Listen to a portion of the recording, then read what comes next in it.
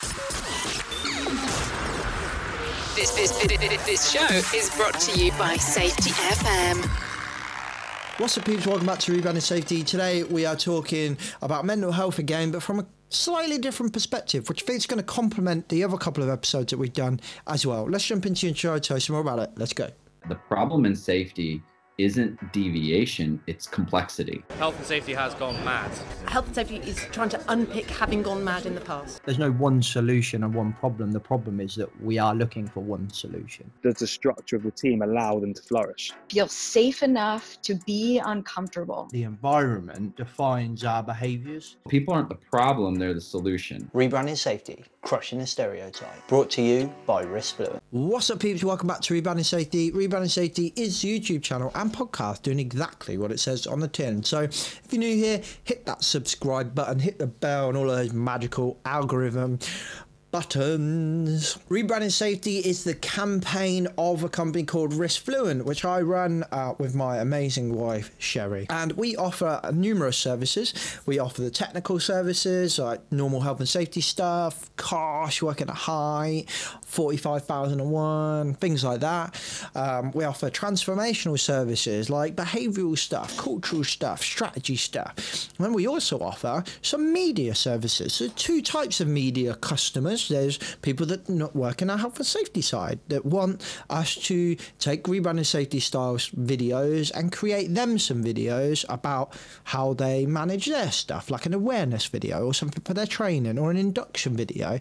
And we take all of our gear, all of our skills, all of our knowledge, but also more importantly our style, which is modern, entertaining and fun, and we make you a bespoke video. Additionally, there is another side to it where maybe you're listening to this and you have a product or service that you would like to build brand awareness for to safety and operational leaders, and that's our audience. So there's opportunities for branded videos, there's opportunities for kind of advertisement within the podcast, so there's that we offer as well. But most of you that are listening are operational safety professionals, so if you're thinking, do you know what, I'd really like a video in our induction, or I'd really like to add some videos that we can send round as a little reminder maybe of like, this is how we manage lockout tagout at our company, or here's a little reminder of our values or our principles, for example, then we can come along and do that for you, whether you want to be in front of the camera or you want us to be in front of the camera for you.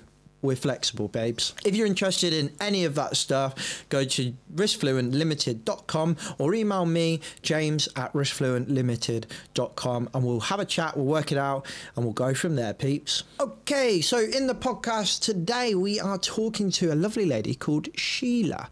Great name, it's my grandma's name, that is. Outstanding name. So, Sheila runs another podcast. Competition. No.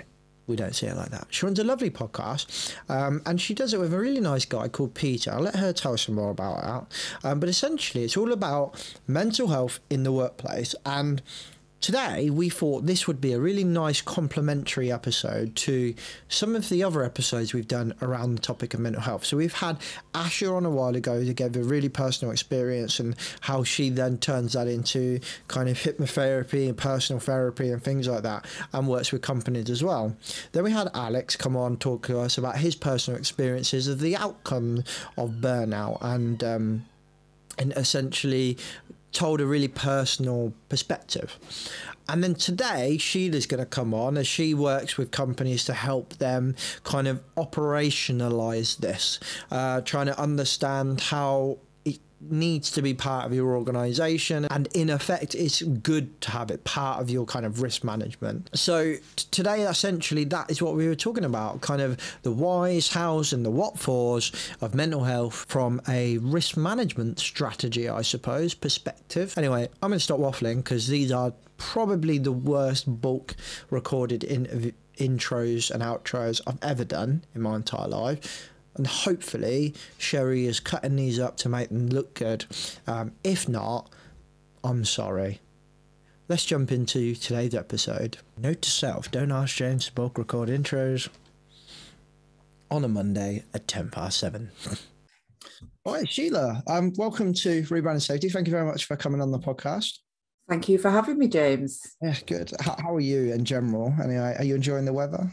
I am very happy when the sun shines. I'm very miserable when it's raining, although I'm from Manchester, so I should be used to the rain. Oh yeah, you must be miserable a lot. I know. That's why I moved down south. I live down the south of the country now. I always say it's more technicolor down here. And there's a certain point on the M6 where I know I'm nearly in the north. You just more miserable as you go up north. No. I'm happy when I'm going up north, but there's a point where the yellow self-storage is on the M6, and as soon as you go past there, it's almost like a line in the sky where it turns from blue to grey, and I'm like, yep, I'm nearly home. Just a wall of rain that you just. Oh God, that's funny. That is. I think like I remember talking to a guy that does like mental health stuff in Canada, and he was saying oh, some people have this thing where, like, I can't remember the name of it, but you have this thing that like their mood is really tied to the weather. So when the weather's bad, they're SAD. Yeah, I think it was something like that. And I am so like that. The second the sun is out, I feel so much better. I think a lot of people are like that. But like for me, I'm so much happier, like noticeably. Absolutely. I feel it in my bones. Like I'm excited to get out of bed. Whereas when it's wet and horrible, I'm just like miserable. Yeah, no, absolutely. Totally get that 100%. Yeah. It's very strange, very strange. Yeah. Right, do you want to give us a quick introduction of kind of what you do, who you are, what you do, and maybe how you came to do what you do as well would be interesting. Yeah, sure.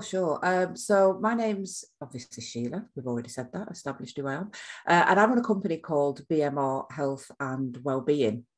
So my background is in operations, quality management, supply chain, business improvement. So I spent 30 years almost, it's giving my age away here, but I spent almost kind of 25, 30 years in that space. And during my time kind of working in that space, I obviously had to manage staff. I was one of those managers that came through the process, with that attitude of the 80s and the 90s, where we just, we made the tough stuff, mental health. What's that? That's people in the loony bin. You just need to pick yourself up and get on with it. Yeah. And be resilient, basically. If you're depressed, just don't be depressed. Just get up. Yeah, just smile, be happy, pull yourself together. Crack on. Yeah. And basically in one of my previous roles, I was working in an organization. We had people within that business, as relatively small number of staff, but people that would struggle with mental health issues, from kind of occasional challenges to kind of longer term issues. And as a manager in that business, I went through lots of different things. So one would be frustration, because I wanted them to just pull themselves together and do something about it.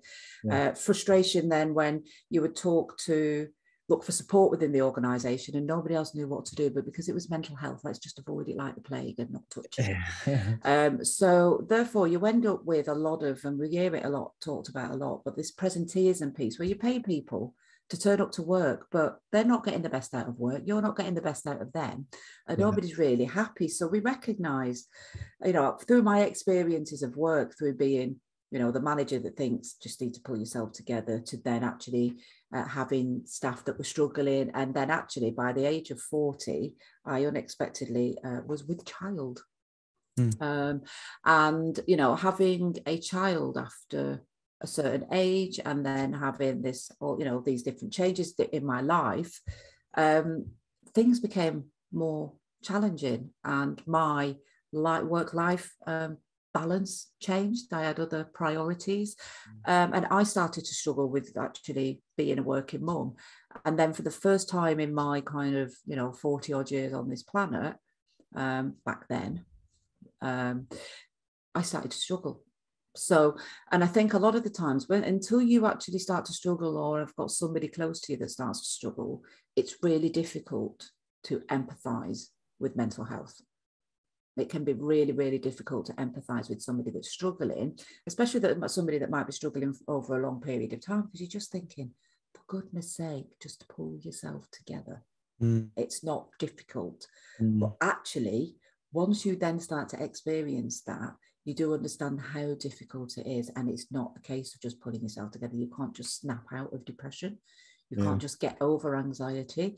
So that really started to open my eyes up to how employers have a real need to support people in their business, not just because we're human beings and it's the right thing to do, but also because by not doing that, we're leaving money on the table. Let's be honest, we're leaving money on the table because we'll miss opportunities. We're not getting the best out of people. We're just paying people to turn up and to be present and not to be doing. So, I recognize the fact that, if this was a production line and something was broken in the production line, and we were getting faulty widgets coming off the production line, we would get to work on the root cause, be it the machine that's causing the widgets to be broken.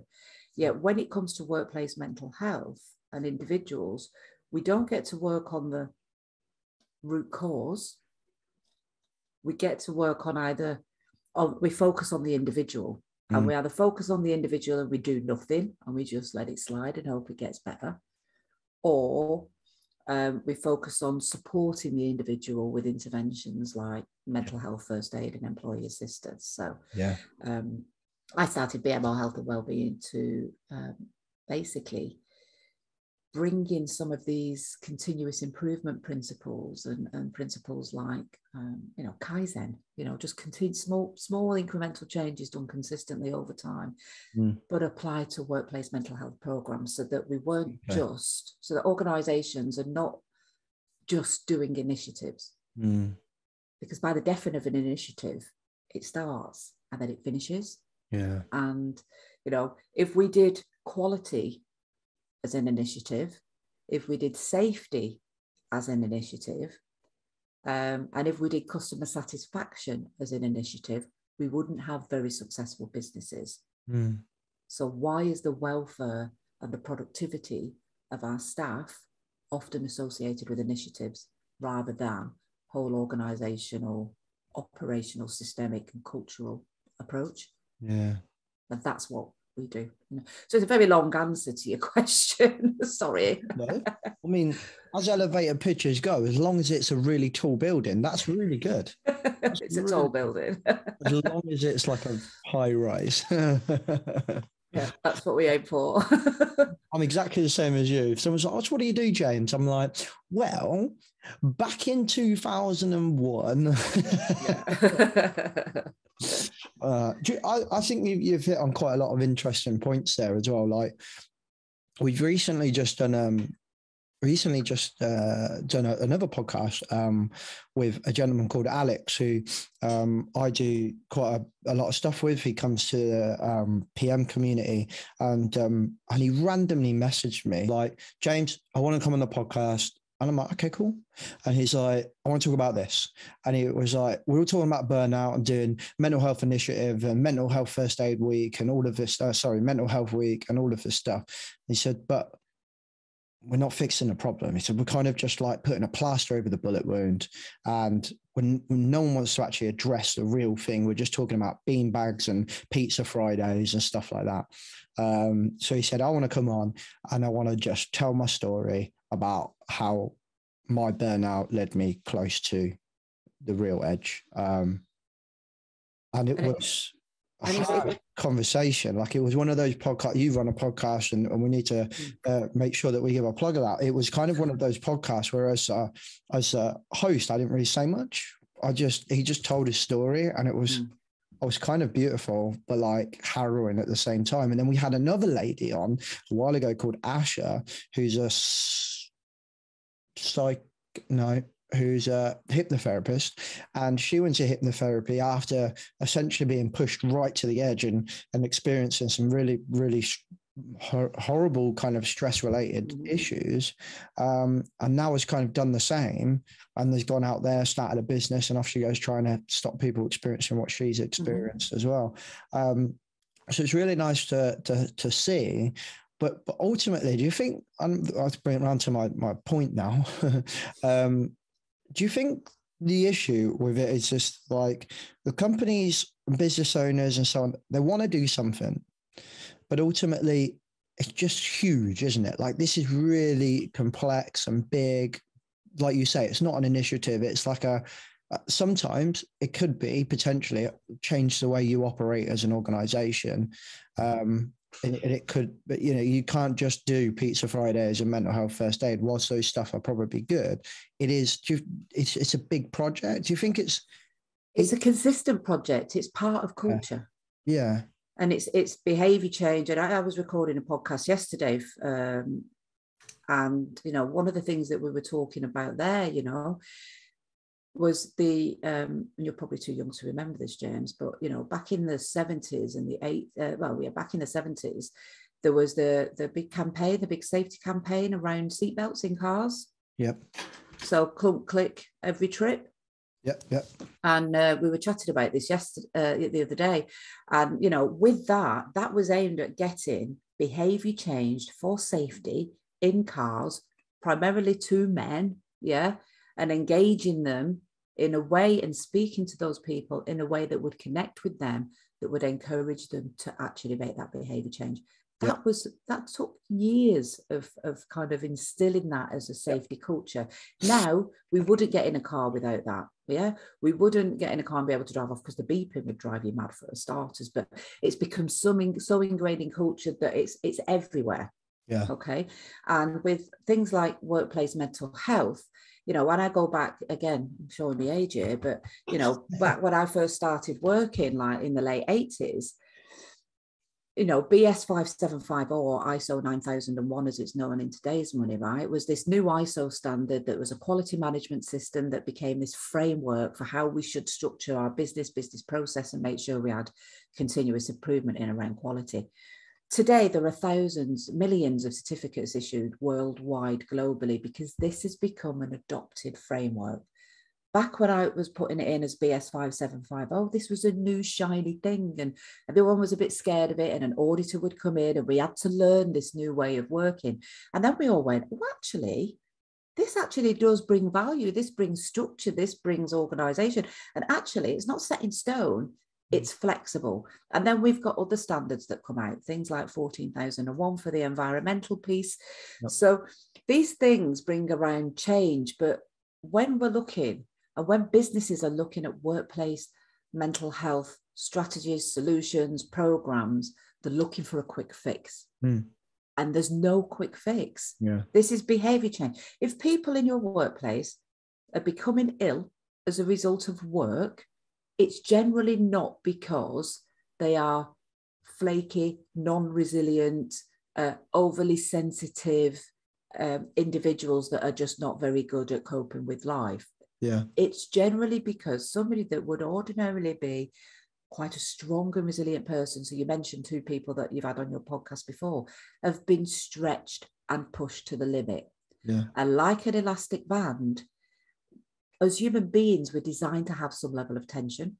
Yeah. Tension motivates us. It makes us do our job. We need some sort of pressure to motivate us to get out of bed in the morning. If we're not going anywhere, we've got nothing to do, we don't set the alarm.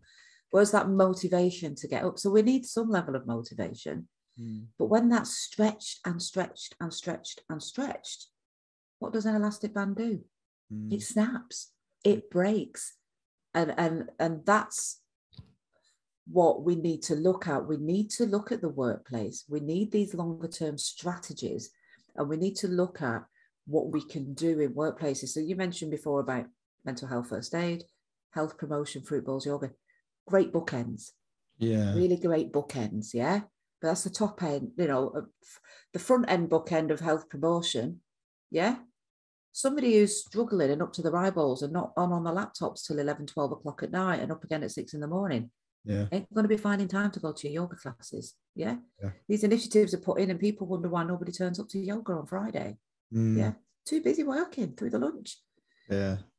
And then you've got the people that actually were struggling, and they just got sick. So those are the ones that were turning up every day. We knew something wasn't quite right, but we don't have the mechanisms in place to capture that or support that. They didn't get themselves well. And then we just kind of ignored it and it fixed itself. So instead of that happening, it's going to go one way or the other. And instead of that happening, they go off sick. And they don't go off sick like you do for 3 days with a cold or a bad headache or a migraine. First thing the doctor will do, they'll sign you off for 2 weeks. Yeah. And then another 2 weeks, another 2 weeks. So it will be a couple of months potentially that people will be out of the organisation. So it's really expensive. It's really expensive. And what we need to be doing as businesses, as business leaders, is really looking at what are the factors in my workplace that are damaging people and causing people to fall over. And, you know, using these health and safety risk management principles that we have in place already, we wouldn't have people turning up to a building site and constantly going up a ladder without a safety harness and falling off scaffolding. We wouldn't just go, here's a team of mental health, physical first aiders. We've got a direct route to the hospital. We can get you in there and get your leg plastered up quick as. And then have a few weeks off and come back, but don't worry, we'll get somebody else to pick up the slack. We won't do that with it. It's not acceptable to do that for physical health. Yeah, actually, that's exactly what we're doing in a lot of instances with psychological health. And yet the law says that we have the exact same duty of care to risk assess for psychological health, i.e. the health part of the Health and Safety at Work Act. As we do for physical, as we do for physical. And in the past, we haven't done that because the focus has been on safety. And yes, there is still safety issues out there, but by and large, it's accepted that we have this duty as an employer to look after safety, and safety is everybody's responsibility. So, you know, you see a dodgy, a guarding on a machine that's not there, you'll report it. Yeah. If you see a pallet in the middle of a walkway, you'll get somebody to move it. So we're built into that. It's second nature. Now we need to do that work, that piece, that education, that behaviour change, that culture change, that leadership buy-in on the health piece. And we're getting there, but it's a slow journey. It's not an overnight fix, like you said. But now there are more tools available to employers. There are more tools available to health and safety professionals. There are more tools available to HR professionals. And we are now seeing roles being developed for wellbeing directors, for people directors. So we're starting to see that change, but there's still a huge education piece to be done on what is the right solution. And that's where I really love the fact that, the ISO standards committee have developed an ISO standard. You can see that I'm a bit of a geek. I'm a bit of a fangirl when it comes to ISO standards when they're used well and implemented well. But there's now this framework, some of the world's best leading health experts in this field, some of the countries that are leading the way, like Canada and Australia in this field, they've all come together to put together a framework of best practice guidance on how to do this. And you take that framework, you don't apply it verbatim, you apply it like you would a 9001 standard or an environmental standard to fit with your business, to fit with your people, to fit with your organisations. So now somebody's gone and done all the hard work for you. They've just said, this is how you do it. If you're an organisation, I can't remember the number, but I think if you're less than £25 million turnover, you even get the standard for free. You don't have to pay 200 quid to get the standard now from BSI. You can download it for free straight off by registering on the website. So the groundwork's been done. What organisations need to do now is say, this is what I'm now going to start to do. I'm going to do a gap analysis on where I am, where I should be.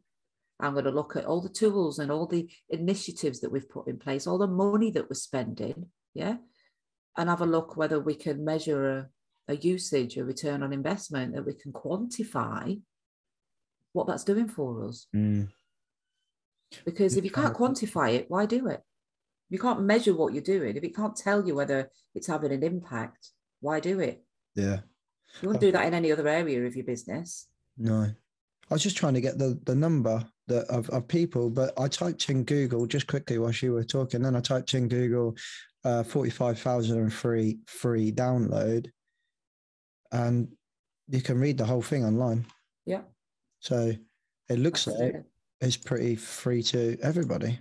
It is free to, yeah, you can read it online from the ISO website for free to everybody in the world. Yeah.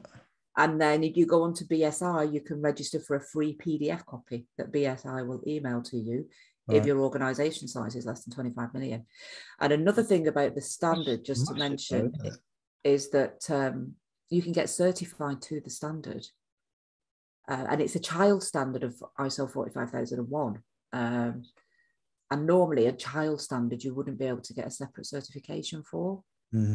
But on this particular standard, you can.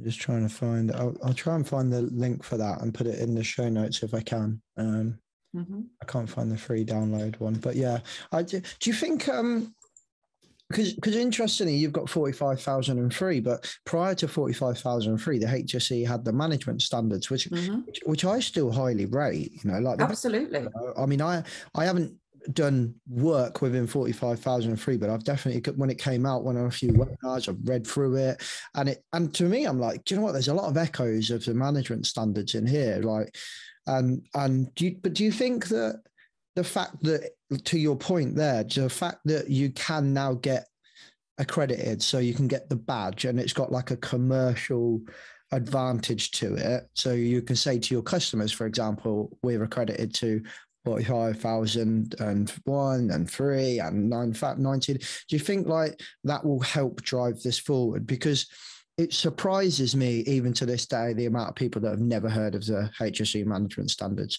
And I think they are great. I think they are absolutely, I'd go so far to say I think that is the best piece of work the HSE offers. I think those management standards, the guide, everything you can download is phenomenal. Yeah, absolutely. And you're right. They've done a lot of work. And I host a podcast as well with Peter Kelly from the HSE, who was, Peter was involved in the development of the stress management standards. Peter was also involved in the development of 45,003, so he was on the development committee for that. And you're right, it's an absolute great piece of work. And everything that you find in the stress management standards is part and parcel of 45,003. And then the other extra stuff say that the Canadian standards have in place. They've been brought, elements of that have been brought in. So it's best practice from around the world. So why would you not use it? And it's not only best practice, these are frameworks that are suited at a global level. So from different cultural things, different kind of country differences, all of that's been taken into account while this has been done.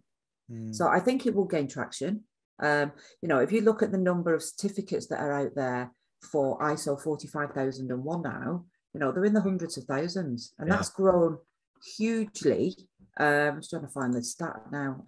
So I've been going through all the stats this morning, but still quite young, really, isn't it? 45,001. It's still a very young standard. Obviously, there was 18,001 before that, but as a new standard, I think it's quite a lot different from 18, in my opinion. It's quite a young standard. It is a very young standard. I'm just trying to find the numbers for you. Now I've got that many blooming stats and numbers around the place. But I think the numbers now are in the hundreds of thousands on how many 45,001 certificates have been issued. And if you overlay 45,003 on that, all the clauses are exactly the same. But what it does is it just really puts the meat around the bones on the psychological risk assessment piece. Yeah. And again, people are like, oh, how do we risk assess psychological well-being? Well, we have a fantastic technology tool that allows you, honestly, it's unbelievably fantastic, but it's a whole ISO 45003 management system. So it's got the educational piece for the whole organization. It's got the well-being tools for the employee. It's got the data analytics, the survey tools, and the risk assessment piece. It's got the measurement and monitoring of improvement actions, so that we can actually start to measure and quantify and correlate well-being initiatives to improvements in productivity, to improvements in retention rates, to improvement in absenteeism. So we're able to do all of that now in one single place in a really simple and systemic way.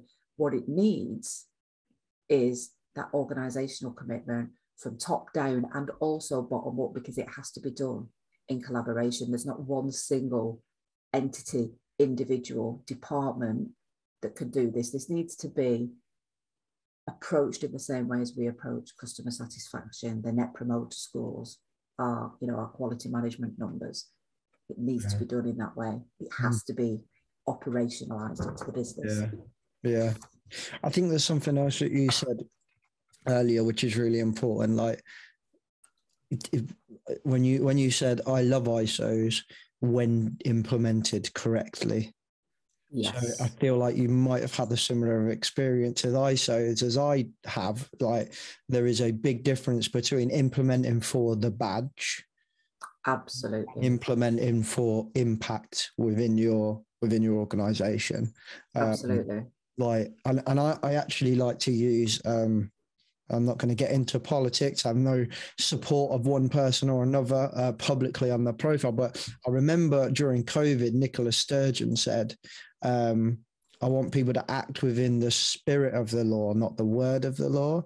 And I thought that was really nice. And I actually have taken that and use it quite a lot in the, if you're going to do 45,003,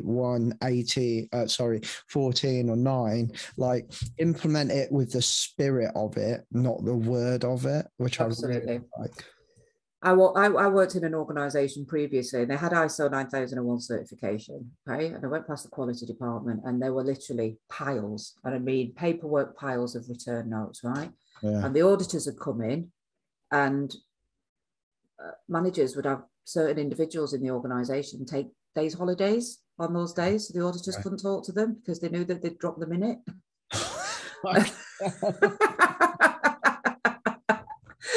And it was just literally, let's do the bare minimum to get us through the audit, because they didn't understand the value at that time of a well implemented quality management system. And it was, we need to get the certificate because that's what everybody else is doing. Yeah, we can't be in this game without at least 9001 as a certificate, right? And I came in and I was given the quality department, and they were like, okay, so there you go. I was like, great, lovely, fantastic. And started working on it and really just changed the way and brought people along on that journey with me. But don't get me wrong, it took a while, took a couple of years to kind of get that change through. And that's the thing, it does warrant this, and it needs this commitment. Can't promise anybody you're going to change anything overnight. Doesn't happen. Change management, change behavior change doesn't work that way. Yeah. But anyway, long story short, that company then went on to get to have a fantastically robust 9001 system. Nobody took holidays when the auditors came in. You could send the auditors to talk to anybody, because they were following this in the spirit in which it was intended, in a way that served at the business, in the way that protected the business, in a way that grew the business, okay? And then on the top of that, after we got 9001 boxed off and we got that working well, we then went for medical approvals. We then got aerospace approvals, and everything that company does, they can sell off the back of quality. Yeah. And having all of this in place, because that was actually a massive requirement from their customer network. And, we saw that in real tangible results in terms of the numbers of returns that were down, first time, on time, every time, first time, delivery rates, all the numbers were in the right place. And that's taking it from not doing it well, doing it to the letter of the auditor comes in. It goes, oh, you're not quite conforming to that. There's a cross, there's a non-conformance. And you're like, but I don't need to do that because of this. Yeah. No, computer say, clipboard says no. Yeah. That old school kind of approach. And I think if the whole point of having these in, they're like a ring fence around a schoolyard to protect the kids, to keep the kids safe. Yeah. And it's the same principle, I think, with ISOs for your business. Yeah, kind of freedom to operate within that framework, e.g. Yeah. And if the framework needs to change the framework. If the process change the process. That's what needs to happen. If our business has evolved and that's no longer relevant, but that's what continuous improvement is, isn't it? We're constantly evaluating. And because we move at such a fast pace, Why would we not want to be doing that? Mm. Why would we not do that for staff and culture? Yeah. And working practices and work design, you know? Mm. You know, talk about 45,003. You know, I remember years ago when we had a warehouse and it was backlogged. It had those attempts, not getting further forward. And it was like, oh my God, it's a disaster. You know, we can't get stuff out to customers on time, blah, blah, blah, blah. Fast forward a couple of years later, right? Like today, we'd call that stress and we'd send people on resilience training. Yeah. Mm-hmm. That wasn't stress and resilience training. It was stress. It was a stressful situation, but that wasn't stressed individuals. And that if that was in today's spotlight, we'd be sending them all on mental health first aid courses and sending them to resilience training. Okay. But not fixing the problem. What we did back then, because that wasn't the buzzword then, is we got somebody in to help. We put everybody on a lean techniques course. Yeah. And we got them to all of their activities that they did through that process were targeted at their own working area, their own working environments. You wouldn't recognize the place further, 2 years further down the line. Yeah. And again, another one of those places that we'd take customers around with pride. And, you know, and that wasn't a case of, you know, we had 1 or 2 printers in the warehouse serving 16 people, you know, but get everybody a tool belt, get everybody a shadow board, get everybody a printer. Reorganize your workspace. You know, we're talking about work design and job design, and you know, there's all this job crafting and all this other stuff now that people talk about. But you know, change the way that we do the work to make it more efficient. Everybody's happy. Yeah, yeah. It's that simple.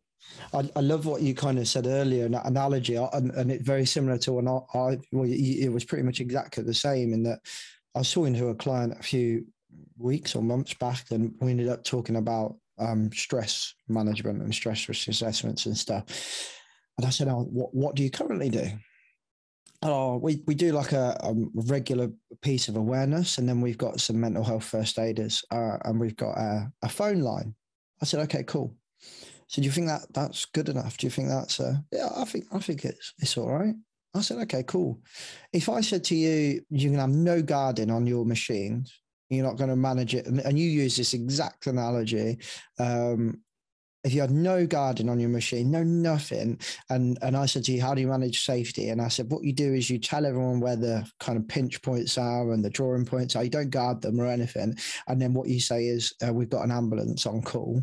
Would you say that was good enough? And he was like, well, obviously not. And I was like, well, that's what we do with mental health. That's what you're doing it now. And he was like, not really. And I was like, think about what you just said. And it took a good 10 minutes, and it was quite a conversation. And I'm thinking, shit, I'm trying to get some work here. And I think I might have pissed him off. And I was like, and then he kind of started to come around, and he was like, do you know what, actually, I get it. I really liked your bookends analogy. It's kind of like having 2 bookends and not having the shelf, just holding them together with pressure and hoping that they don't fall. Yeah. And we finally got around to the point. And then I said, look, there's a couple of ways to do this. We've got ISO 45003. I said, we could even just start with thinking about the management standards. I said, let's just start there to introduce you to the concept, have a chat about that, and then let's have a read about 45001. So it doesn't, you're not going in kind of the deep end, so to speak. But that's the thing with this as well. And you know, I was talking to another lady some time ago, and she used a great analogy. And it's a marathon. It's not a sprint. It's like couch to 5K. You don't go and decide you're going to run a marathon and just put your shoes on and hit hell for leather for 26.2 miles. Yeah. Yeah. You start to walk. You do a 5K. You'll do a 10K. You know, and then we do this. You know, we start to talk to staff. We have regular review meetings. We do some check-ins with them. We start to gather some data. We have some feedback sessions. What works? What doesn't work? What would you like to see? We consult with staff, and we break it down into a really simple model. ACT, yeah? Ask people what in the workplace is impacting their well-being, how often it impacts them and how severely. Consult with them when they've told you. So you've told us this, so now we want to invite you in to have a discussion with us. Yeah. And tell us what we can do to resolve some of those issues, and then together we take action. I like that. Dead simple. Oh, I'm going to write that down. That's a good one, that is. I'll copyright that, mate. I copyrighted that. Yeah. Call it the ACT model. I really like that. I think that's nice. I like little things like that that people can just kind of, use that as like a heuristic in their Yeah. I don't feel like I've made it unless I've got my own 3-letter acronym for my business. Do you know what I mean? Like, You've got to have a 3-letter acronym. Does it even exist? 3-letter acronym? I think that's really nice. I like that. And I think though, like it's interesting, isn't it? Because it was actually Peter that who you do the podcast with, and I invited him along when I was the head of safety for the Glass and Glazing Federation. I brought him along to do a webinar for our members, and he was quite blunt in the beginning. It was really good, and I love him. Like, I've had a couple of chats with him, like one-to-one, and I'm like, oh, mate, I need to go for a pint with you, like. You could join him in his online pub, you know. Yeah. Has it moved over from the coffee lunchtime to the pub now? Is it online pub? Oh, he's always had both. Oh, has he? Oh, yeah, you can go on if you go on later in the afternoon. You can pop into the pub. Word of warning: it's quite difficult to get out. That's fine. I'm only kidding. But yeah, and he literally was just like, it was a Zoom call, and he was like, "Oh, just put your digital hands up if you got a stress risk assessment." And only one company. We had a few members in there put the hand up, and he said, "Everyone else who hasn't put the hand up, I can enforce on you now."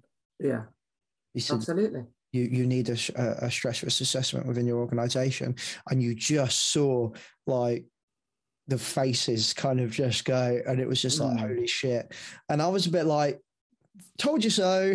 like, I've been trying to help you, but it was really nice that he was blunt. And then I mean, you know what he's like. Then he was just really helpful from there onwards and gave them loads of advice how to move forward. But it was just that little wake up call that I think a lot of us needed. And I think it's really interesting when you kind of go into organizations, and to come back to your point, I think a lot of people just don't know where to start with this stuff. Absolutely. And that's, if we go back to this, that's why we started this business.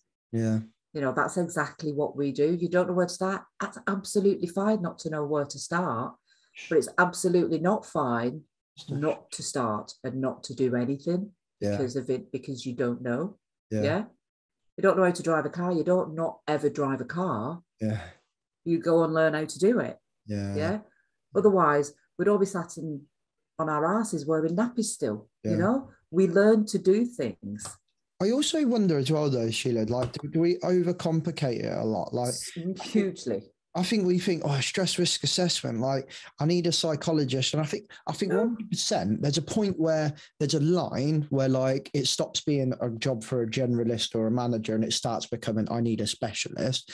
But ultimately, I think you can go. I think I can TikTok for like 2 minutes and see symptoms of bad management that's like encouraging stress. I saw one the other day, and a lady I follow, and she went, "Oh, I realized really early on in my career that the reward for being efficient is you get given more work." And I was just like, that's such a good little analogy, isn't it? Like what you said, we're stretching the elastic band and we found the point where they're doing really well and they're really efficient because they've stretched to a nice level of stress and they're pushing themselves and they're being challenged and they're thriving within it. So what we go and do is we give them more, and then they get that done. And then we go, oh wow, they're just it breaks. How far can I stretch it? And then we give them some more, and then it snaps, and then we go, Sheila's just a bit soft. That's all. She's a bit of a flake. That's all. Shame, because she used to be good back in the day, but you know what it's like now. Get rid of her for a couple of weeks, and then bring her back and just reduce her workload. But then once Sheila starts feeling better because her workload's reduced, she then absolutely. Or Sheila's never the same again because she's got the kind of workplace stress equivalent of PTSD.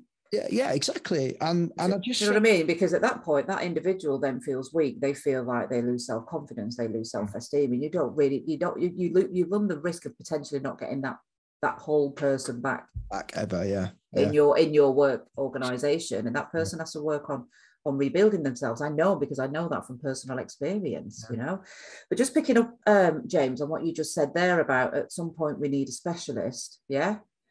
when we're looking at this, say that this health and safety piece, well, I don't really know that. I'm not a psychologist. What I would say is, if you're a health and safety professional and you're risk assessing a construction site or a digger or a farmer in a field with one of them big nasty combine harvester things that chop people up and fall in them, do you need to be a specialist about how the machine works? Very good. Or do you bring in a specialist engineer when you identify the need for one?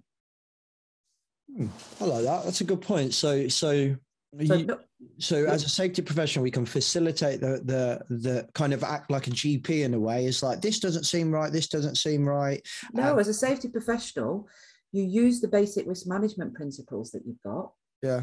So we do, the risk assessment, and that risk assessment might throw out that, 75% of people in a high risk environment. So 75% of scaffolders, for example, have said that they are scoring really high on burnout.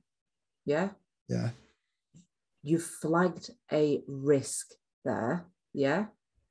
And then what do we then do? That you wouldn't know. There's no way that you would want that health and safety professional to go in there. Yeah. And try and resolve burnout. They would then flag up in your organizational risk register. This is a red area of concern. Mm-hmm. This has the potential for high accident rates in a physical level. And this also has potential for kind of high absence rates, etc., etc. What are we going to do about it? We need to find an engineer or a provider to resolve this for us. And we need to understand what's contributing to that. And that might be the pressures on a site that are coming from, unrealistic completion dates that are causing things to be shortcutted for safety. Yeah. When it comes to workplace mental health and people's mental health, we throw all logic out the window. And we go into panic mode thinking that we need to know how to be softly. Ditch the fluff. Go back to some of the structure of the processes that we already have. You're already doing it. I'm just going to tell you, these are a different set of hazards, and this is a different bunch of questions to ask. But pull the results together in the same way or a similar way. Do you know what I mean? You're using the same principles. And this is the problem. With, everybody's out there trying to reinvent the wheel. You've got the wheels, yeah? But you've got 3 at the minute. You've got quality, you've got safety, yeah, you've got customer service, but your 4th wheel on your wagon, your people, your culture, your environment, you're not applying any of those 3 sets. Because within quality, within safety, with all those things I've just said, you're using the same principles. You're using the same principles, but well-being, it's got people involved in it. That must be different. I need to do something different. No, quality's got people involved in it. Customer satisfaction's got people involved in it. Safety's got people involved in it. You just do the same bloody thing. Yeah, that's a good point. That's a good point. I was going to question really, like, is the safety profession competent to be doing this? So I think that's you've kind of answered that question. What I would also add to that though, James, is that it's not just the safety profession's responsibility. Again, going back to what I said earlier, it's everybody's responsibility. Somebody needs to own it as a driver of that within an organisation. Right. But health and safety can't necessarily do it on their own. There might be some people stuff that needs to come in. It might be a change in HR process practices, or it might be a change in management or in leadership, or a change in operations. So it needs to be this top level approach. Again, we don't have just safety professionals responsible for safety. Going back to what I said before, the whole jazz hands, we're all responsible for safety. Everybody has to. It has to be a cross-functional, cross-organisational approach. Otherwise, it will fall over. It's an interesting topic, isn't it? Because it seems to bounce around a lot of people, like who owns it within an organisation. Like, I feel like, you've got a bit of tug of war for like mental health and well-being between like HR and health and safety, like who wants to own it. And I don't know whether like both, I don't know, this is me just speaking like from observing the world that I see. And like, it just feels like both professions are tugging at it to try and show that they're still relevant in a way. Like they both have our own brands and our own things that we're struggling with, like the preconception of safety and so on and so forth, preconception of HR, hire, fire, and all of that. They've both got their own little preconceptions that they're struggling with. And it feels a bit like we've gone, oh, let's take stress and well, and we're kind of tugging at it from each side. We're like fighting as to who takes it. Would you have an opinion on? Does it matter who takes it as long as somebody takes it? As long as it gets done, doesn't matter. So you don't think one profession is better to have it than the other? I think they've all got value to add. I think there's, if you look at 45,003, it's been specifically put under an occupational health and safety management system. It's a health and safety issue. Yeah. Okay. It's the health bit of a safety issue. Yeah. However, it involves people. And a lot of the standard would look at competency, resources, development, leadership. So it needs input from HR.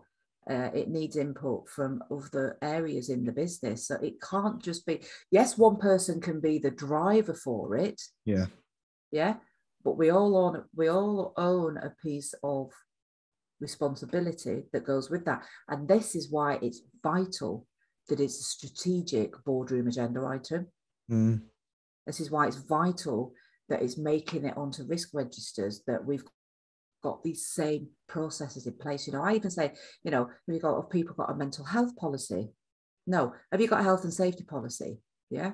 So my suggestion would always be, don't dilute mental health by having a separate policy. Potentially. Yeah, you've already got a health and safety policy. Just make sure you do the health bit. I think make sure you're more specific on the health bit, because if you then go, this is health and safety, so we all do that, and we know when we join an organisation we have to do that safety bit. We have to watch the fire training video, or the manual handling courses. We have to do this, that, and the other. Make the mental health piece part of that process. If you're telling people when they're joining your organisation, we recognise this.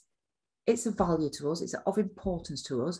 Your well-being is of value to us. And we have systems and we have mechanisms in place to make sure that we're keeping you safe psychologically and physically throughout all the time that you spend with us, because we care.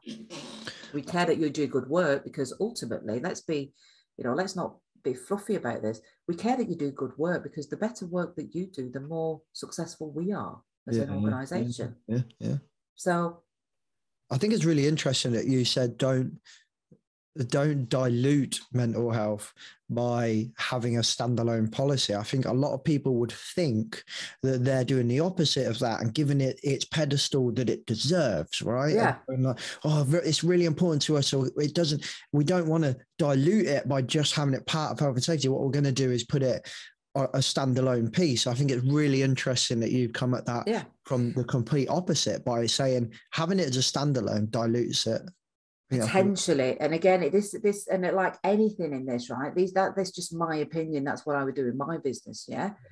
But exactly what you've just said. In some organizations, the nature and the culture of that organization, that might be more suited to have it as a separate policy. They've got it that way, and having it as a separate policy in that particular organization, or organization X, might actually be of a benefit because the employees like it that way. Because they know that you live and breathe it. So they're really proud of the fact that you've got that. Yeah. But this is the thing. We try to fit square pegs into round holes when it comes to workplace mental health. Okay. Yeah. What goes back to what I said right the way back about implementing frameworks. Yeah.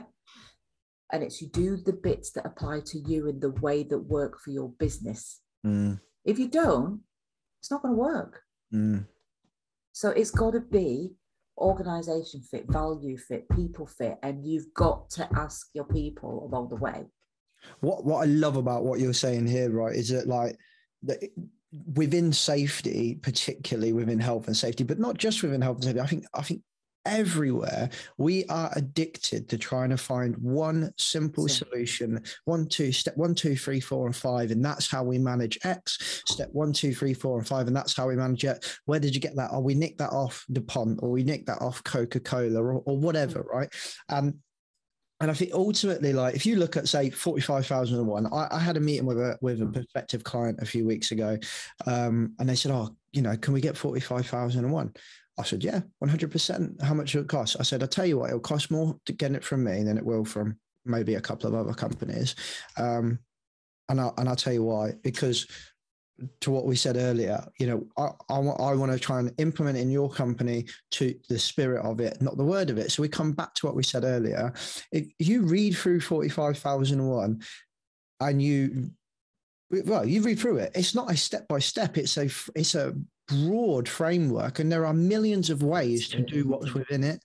Absolutely. And it is like, it might say, have this, for example, but there are like 20 different versions of this that you have. And when you get organizations that essentially maybe sell a 45,003, one, whatever management system, like I'm always a bit like, but how do you know that version of that management system is going to work? Like it wouldn't work. So I said to them, it's going to cost more coming from me, because I will spend a hell of a lot more time in your organization, and it will feel like I'm achieving nothing. But what I'm doing is just listening, watching, talking, and seeing what works and what doesn't work. I'm going to go home, I'm going to make a form, make a template, tweak it from something I've used somewhere else, and I'm going to bring it in. I'm going to say, try this, and then find, oh, actually that doesn't work. And I had this the other day, and we designed a management system for another client, and the way that we had designed the kind of incident reporting process didn't work. It clashed with their fleet management and insurance. It didn't work. So we made a new one. Either of those ways were within the framework of 45,001. Either or. Absolutely. They're completely different. Yeah. And it was just like, there's a bit of not a frustration, I suppose, but like, well, there is a frustration from a business owner point of view, that it's like, they'll come to me and my quote will be X thousands more than somebody else. And you're like, oh, yeah, but I think we'll genuinely, if you give us a chance, I think you'll see long-term more return on investment than you would doing it to the word as the letter of the law kind of thing. Yeah. And just wanting to kind of go back on some of the numbers on 45,001, because I found them now. I couldn't remember them off the top of my head. But in 2018, because ISO release the stats, don't they, every 3 years of the numbers of certificates that there are. So across all the 10 major ISO accreditations, there are 1.7 million certifications recorded worldwide. Right. And that's for all of them. All of them. Right. 11% of for 45,001. But in 2018, there were only 12,000 45,001 certificates issued, okay? Which makes sense, because it was relatively new from 18,001. Yeah. In 2019, it went up to 38,000. Wow. Guess what it is in 2020?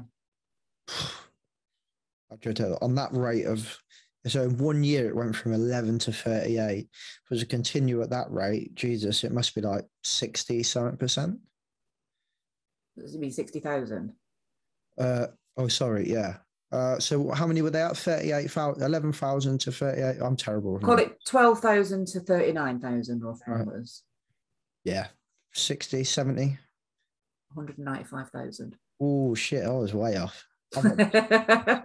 Which is brilliant. That's 195,000 organisations that already have the management systems in place. Yeah. 45,001 that don't have to do a massive amount of work, potentially, with the right tools, the right support, working with the right organisation to take them to 45,003. What's the uptake on? Do you have figures for 45,003 on there or not? I don't know. No. And from what I know of people that are being certified, because there's still a big education piece. People might be working to the spirit of 45,003, but they don't understand necessarily that they can get certified. Yeah. So MCOR UK was one of the first companies to get certified to 45,003 in the UK, and they got that really quickly. Yeah. And that's because they've already done the hard work. And speaking to Hayley Farrell at MCOR, and I said to her about their certification, and what have you. And she said, Sheila, this is literally the start of our journey. Yeah, this isn't where we want to end up. This is the beginning for us. Yeah, because it's continuous, and I absolutely loved that. I absolutely loved that. I was like, that's fantastic. That's music to my ears. The fact that they're here already, they're doing the right things to get them that certification right now, but they're just seeing this as the start of their journey. And I thought that was fantastic. That's lovely. I really like that. Yeah. Trying to find if there are any numbers, but there isn't. There isn't yet. No. It's probably too early on. They don't want to put out numbers, do they? No. Yeah. And there's still a massive education piece to be done, and there's been a lot of interest. I used to run free webinars on this through lockdown, and I'm going to start them up again now. I'm just planning to put them back on, and there was a lot of interest. Yeah, there was a lot of interest, and I'm presenting on it this afternoon to construction companies that nice. haven't heard it. Some of them haven't heard of it yet. No. I think there's a lot of people that haven't heard of it. I mean, you look, like I say, there's loads of people that have never heard of the management system and the management standards from the HSE. And how long's that been out? Jesus Christ. 2004, isn't it? So phenomenal. 18 years. So long. And that's a cracking piece of work. And it's free of charge. Sitting there, download it, off you go. Yeah. And even the survey stuff that the HSE do, we did that in my last employed role, and it was a cracking little survey. And it was dirt cheap compared to some others. Mine's better. Quite.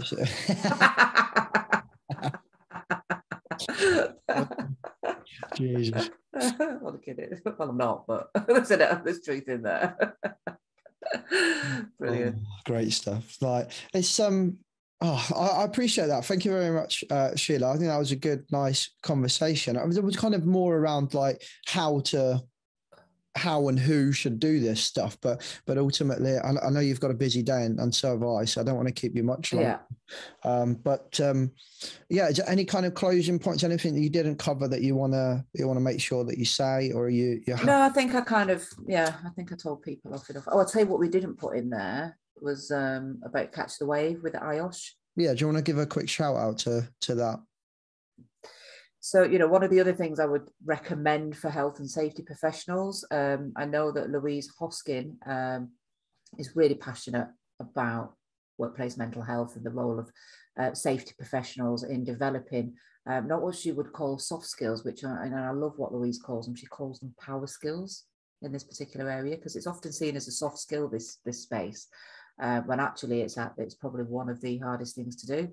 And there's a campaign that you should kind of pick up on either through Louise's LinkedIn page or just by Googling it, which is the Catch the Wave campaign that IOSH are running to raise awareness on kind of, the role of the profession in this particular area. So if we could, kind of pop that in the show notes so that people can pick up on that one and kind of, just understand what others in your profession are actually doing.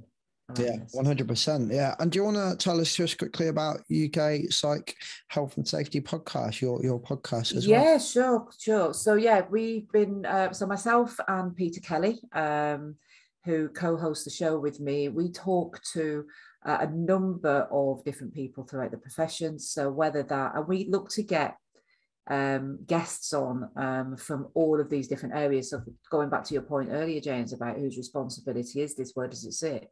It sits with everybody. So we've interviewed occupational health professionals. We've had the Society for Occupational Health on there. We've interviewed Louise from IOSH. Peter Cheese from the head of the CIPD. So there are a number of different professionals, academics that we've interviewed, and also health and safety risk professionals, barristers and lawyers. In particular, there was a lady called Laura Thomas, who's a well-respected risk barrister, risk lawyer, and another chap called Gerard Forlin. And again, one of the interesting points that Gerard made is that actually in courts of law, because Gerard's a passionate advocate of 45,001, and he was saying that more and more now these documents on organisations are being asked in courts of law, to what degree have you followed the guidance? these standards that are available to you of 45,001, because people can no longer complain, didn't know how to do it, Gov. There isn't enough best practice out there. Yeah. I think that's really interesting as well, because there's the HSE Science Division did a paper a fair few years ago now on the pitfalls and best practice for risk assessment. And one of the things they found in there was that a lot of people don't use or follow best practice. And they kind of allude to in there, like the risk assessment becomes less of has less of a mass. I wouldn't say they were saying, I think it kind of alluded to saying, if you follow best practice, essentially like industry agreed best practice. So your trade association said, this is the way to install X, for example, in the safest way forward. It kind of alludes to the fact that you wouldn't need to do a risk assessment. Well, I'm not saying don't do that, but it kind of alludes to it. So it kind of breaking the law if you didn't. But I think the message that I took away from that is just actually how powerful and effective industry-wise best practice could be for you. So even if you're just referencing it, you're using it to inform your risk assessments and so on. I don't think the HSC as the enforcer are saying don't do a risk assessment. No, of course. But it kind of reads like that, and you're like, wow, that if they're writing it in that manner that it could be interpreted like that, there must be a lot of faith in those best practice. So I think that's really interesting to hear that it's coming from the courts as well now. So yeah, nice. And finally, do you want to give a little plug to your company as well? So clearly you do very good stress and wellbeing surveys. We do. We don't just, so we talked about the bookends before. Yeah. So loads of organisations out there do the bookends. We do the bookends. Yeah. So we do offer mental health first aid training. We do offer standalone employee assistance programs, and we do the health promotion stuff, the team building days, the nutrition, all of the stuff that you'll find in a typical wellbeing program. The bit that we do and the focus area for us, though, is really working with organizations using our digital tools to put in place a fully operational, a very systemic, integrated management system. Yeah. Aligned to 45,003. So we can take you through 45,003 every single step of the way. We can give you all of the tools that you need to execute 45,003 every step of the way. The education piece, the resources, the training, the gap analysis, the audit on what you've currently got. So we look at that whole end-to-end process to not give you, this is your quick fix for the next 3 months, but to work with you and say, okay, what are your quick wins? What are some of the quick fixes you want that are going to make you feel well? Yeah. They're going to tick a box, if you will. But what's your 6-month plan? What's your 12-month plan? What's your 3-year plan? What's your 5-year plan? What does a successful business with your people in it look like? And we help them to achieve that. Nice. I like that. Yeah, you see, you got your lift, you got your elevator speech there. That was really good. You're going to have to send me the recording now, so I go back and type it up. Get me phone. What's your elevator pitch? Play. Well, check me out. You get that done in your 60 seconds. That'd be... I don't think I could say anything in 60 seconds. I talk too much. Sheila, thank you very much for that. No worries. We'll get your website, your email address and phone number and stuff, and we'll put that in the show notes as well. So thank you very much, Sheila, for coming on the podcast. Thank you. Okay, peeps, hope you enjoyed that conversation. Thank you very much, Sheila, for coming on. We'll put all the links to everything in the description below. Put the links to the podcast in the description below, so you can go and check that out. I'll put the links to the management standard below as well, because I've mentioned that quite a few times. And also, obviously, 45,003.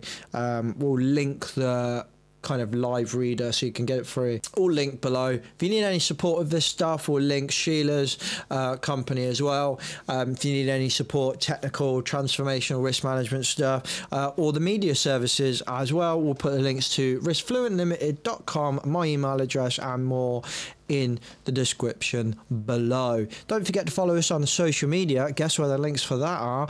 In the description below. Oh yes. Other than that, catch you next week. Safe. The views and opinions expressed in this podcast are those of the host and its guests and do not necessarily reflect the position of the companies. Examples of analysis discussed within this podcast are examples only based on limited and dated open source information and should not be utilised in real life as the only solution available. Assumptions made within this analysis are not reflective of the position of the companies. No part of this podcast may be reproduced, stored or transmitted in any form or by any means, mechanical, electronic or otherwise, without prior written permission from James Macpherson.